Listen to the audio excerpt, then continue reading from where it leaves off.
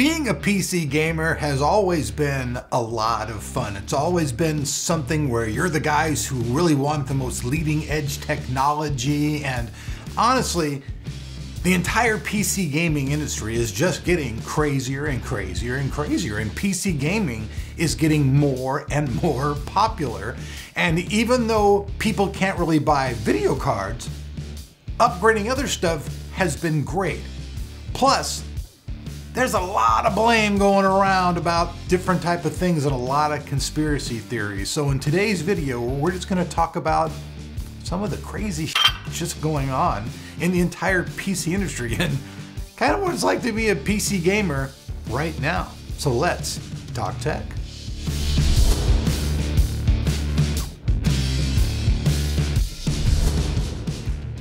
All right, tech fans, so today's video is actually brought to you guys in part by the Hugo Log. Now, what's the Hugo Log? Well, it's a totally touch screen, which is right here in my hand, smart deadbolt. So this thing comes in a little box, and everything that you need to get up and going with this particular product actually comes inside the box. And what it does is it replaces the deadbolt that you have in your house now. And it should fit in pretty much anybody's door, unless you've got some door that's just extraordinarily thick and the plate won't work. I mean, the cable itself, which I have in my hand right here, is pretty long, so your door could be pretty thick. I just don't know, how well that would actually work. Now, this unit can be used in a couple of different ways.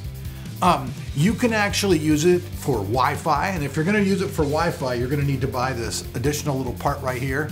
This is the gateway. It's under $20 part, but you can use the Wi-Fi, or you can use it as a Bluetooth device. And it's really interesting. The unit itself is actually powered by 4 AA batteries, and if the batteries for some reason die, and you're on the outside of your house and you can't get in, right at the very bottom of the unit, you can actually plug in an external USB like battery charger things, so things you charge your phone and your tablets and all that stuff. You can hook that into here, it'll get it up and going, and you can punch in your code and go. Now, the entire screen, when this is actually plugged in and working, it actually is totally completely backlit so that you can see what's going on with it.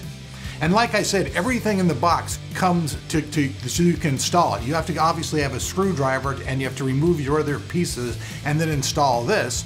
But beyond that, it's really not like a whole super duper high thinking thing to do the job. If you can change a doorknob at your house, then you can install the Hugo Log. That's not a problem whatsoever.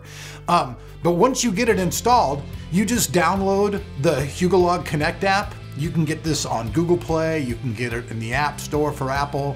It's available out there. Once you get that, you just connect your device to it, and then you can go through the programming steps and punch in the number that you want, to lock in your code so that only you have it in your head. You might want to write it down somewhere unless you've got a super, thinking brain. But I think if it's on your door code, you're going to probably remember it.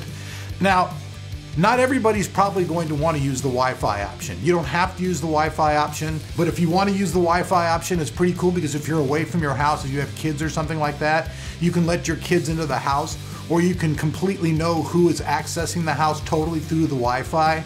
And if you don't want to use the Wi-Fi, then hey, it's strictly Bluetooth, and just, go up with your phone and beep, beep, beep, or tap the thing, and voila, you're in. So this product's coming to market at about $100. I'll have a 30% coupon off down below. So if you guys are looking for a cool product like this, hey, I'll have the link down below so you can check out more information. Now, on to the video. So all right, let's start off here with the video. We all know that recently, it's been almost impossible to get your hands on any type of video card. But I have to say, with this last 6700 launch from AMD, I did see a lot of comments in the comment sections saying that people were able to buy these cards. So more cards were obviously available because more people were commenting saying, hey, I got a card. Yeah, I did see the out of stock, and it was out of stock pretty fast, obviously. Now, concerning the out of stock stuff, we've all been pointing our fingers. I'm guilty, we're all guilty. We're like, hey, it's the guys who are doing crypto mining. Oh no, it's the scalpers, it's this, it's that. I think that there may be some truth to that. I don't know how much that really accounts for everything overall, because let's just think about it. everybody's at home because of the pandemic. And PC gaming, like I said, is more popular than ever. PC gaming is just freaking huge. Even when I've tried to make videos and say, okay guys, it's like PC gaming, like, you know, is it fading? You guys are like, you got out of your mind, Ulrich, PC gaming is just getting bigger. One guy was like, I know 10 kids, they all want gaming PCs. Well, I think that's true. I think everybody would love to have a gaming PC if they could get their hands on one. That is true. It's very popular. But if you can't buy a video card, well, that's kind of more difficult. Now, some other things have been like said too, like I made a bunch of different videos about crypto mining. One video I said, hey, nobody will buy these cards. In my next video I said, hey, well maybe they buy this card. Well, it seems like, I guess the end result of that particular thing is that people who are doing crypto mining aren't interested in buying any kind of crypto mining dedicated card. They want to buy gaming cards. And we all know why, because they want to resell those motherfuckers and get money back. Now, another thing's been floating around is people are like, oh, well, NVIDIA is just doing this and that with the cards. And I did think about this for a second. If crypto mining, any type of mining, Bitchain, Bitcoin, yada, yada, yada, yada, yada, Ethereum, whatever the heck it is. I mean, wouldn't it be smart for NVIDIA to have a shite ton of machines making that dough? I mean, if I was NVIDIA, why wouldn't you? I mean, at this point, after thinking about it, like, damn, you know, if NVIDIA doesn't have some of these machines running, they're fucking out of their mind. Why wouldn't they? If I was AMD and I was NVIDIA and I had access to cards and I could make money off doing mining, online mining, and making a bunch of money that could turn into millions in the future, they've got the investment, the power, and the cards. Maybe they are both doing that. As far as blaming the scalpers and the end user, buying these cards up, I don't really know how much that's true. There may be some places that allow that, but I don't think it's a really good business practice. And it seems like a lot of people were able to score cards through Newegg this time through the raffle. So I think that's really cool. To you guys who left the comments, peace. Hey, thank you guys very much. And I'm glad you guys got a card. Rock on. Now you can do your gaming, right? But here's another thing.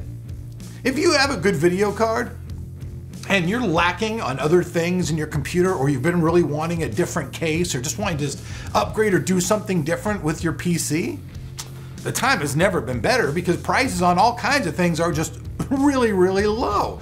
I mean, you can get cases, power supplies, crazy different After Effects kind of stuff. There's a guy named Bill Owens out there. He makes all kinds of crazy aftermarket type stuff for putting on your computer. Like, there's so much stuff right now that you can get for a good deal just to make your PC itself better.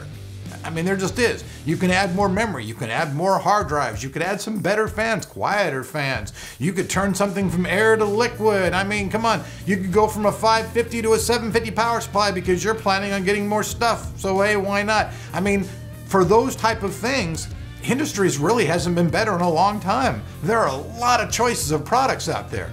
Really. I could really just sit here if it was okay. I don't know, you guys can let me know.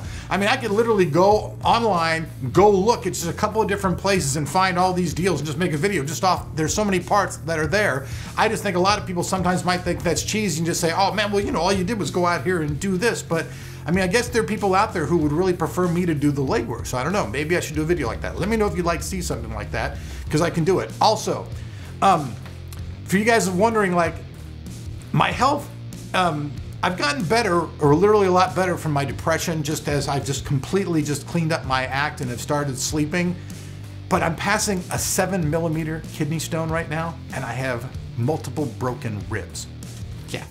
I broke my ribs, and this just tells me that I'm getting too fat. That's the truth. I just need to lose some weight. I'm getting too chubby again. All this sitting in front of the TV and eating for the COVID, it's starting to catch up.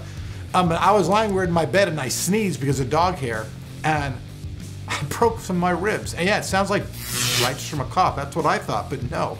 Yeah, you sneeze, cough real hard, you can actually break your ribs if you're in bed in a certain position. Found it's the truth, thought the doctor was crazy, but he's not. The 7mm kidney stone, can't pass that sucker. I'm gonna have to get surgery, and it hurts like a mother. Yeah. A lot of pain. But hey, I'm trucking on. I'm feeling better mentally and everything.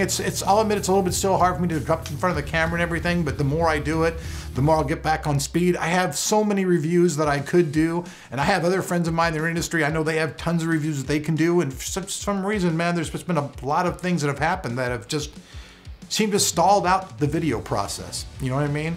To get up here and do this stuff, you got to be a certain mind. You got to be very positive. You got to want to interact with your audience. And you know, it's not really that easy just to hop in front of a camera and do it. Everybody in the world would just be an actor and there'd be no other jobs. You know what I mean? Not everybody's comfortable doing it.